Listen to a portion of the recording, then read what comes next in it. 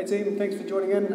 Today we're going to go over 3 tripod escapes. So this will be from the half guard position, using the tripod to come up. We're going to do a knee cut, we're going to do a mount and how to unlock the leg, and we're also going to do a back step. So thanks for joining in. So we're going to be in half guard. My leg is fully wrapped up with my partner. He's not letting my leg out. You're going to be with one arm swung under, one arm under the head, so normal shoulder pressure conditions, right? And you're going to start driving up onto your head. So from here, I want to put my head on the mat, and I want to use my feet to start bouncing up. So for this exercise, your partner will follow you up. Okay, so you want to get nice and tall here, and then you can use this back foot, this one here, to start to look to push your partner's leg down and get your knee to the mat. Right, so at this point we're now stuck in quarter guard, and so I'm going to show you how to get out of this position as well. So the one thing we always try to do is change our partner's spinal alignment to try to make them weak structurally. Right, so if Jaden has his head facing this way and his legs facing this way, then he's extremely strong. As soon as we start turning his head this way, the more we turn his head, the more this leg will open up.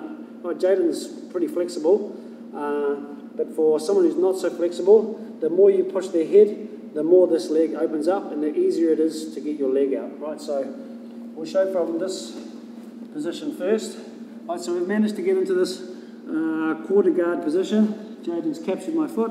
Right, so I'm going to bring this arm across, and I'm going to use this sandpaper motion, and I'm going to get my thumb into my partner's collar. So I don't want to use this as a collar choke. I just want to use this as a mechanism to make my partner structurally weak. Right, so I open up the cheekbone and I put pressure on his face, and then I can do the same thing. I can use this back leg. See how his legs are open? To start unlocking my feet. Right, so I'll show from this angle as well, so you can see how I unlock my feet. So from here I reach across. I start turning my partner's head. I put lots of pressure, so I move my weight forward. I put my hook into my partner's leg, and I start to unlock the feet. And then obviously you're in mount position, right? So the next one, we're going to look to do the same tripod, but now instead of cutting to quarter guard, we're going to cut through to knee slice. So we'll go from this position so you can see where I end up. So we have exactly the same position. I'm caught in half guard.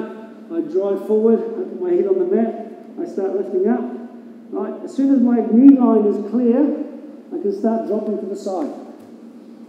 But as you can see, Jaden's caught my foot again, right? So I'm stuck in the same predicament, and I have the same answer, the same rationale behind trying to unlock this foot. Right, so I'm going to do the same thing. I'm going to turn his head. So I lift up his arm. I use my head to now turn the chin. Okay? And then I use my top foot to kick either the bottom one or the top one to get your leg out. And then we're back into this Kesa Gatame position. Right, if you don't know what Kesa Gatame is, then check out the link up in the corner. That'll give you all the details you know, escapes, pressure, everything from that position. And I'll chuck up another link straight after this one with your scarf hold position as well, so you understand what position you're going into. Hey team, so we're going to look at the last one in the series, which is doing your knee cut and then doing a back step. So we start up exactly the same as we did in the other ones. Hands together, tripod up off your head. Then you're going to get your knee free, so if your partner follows you up, you can bring this foot and then cut on the inside. And I'm going to change my grip, so when I back step, I can reach underneath my partner's armpit or grab some of the gi. Okay, so when I pull my partner backwards, I can start to create this face pressure again, which helps me unlock my legs.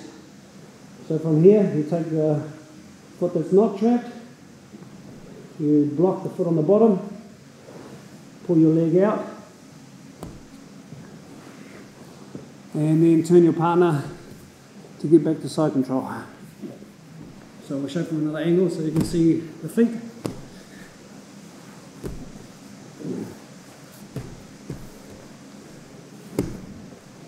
Tripod, front shoulders down, in hook the leg, change, start to come back. So move your bum back to create this face pressure. We can notice it. You're using your top hand to push, you're using your bottom leg to stomp, and then you turn your partner the other direction so they can't bring their legs back inside.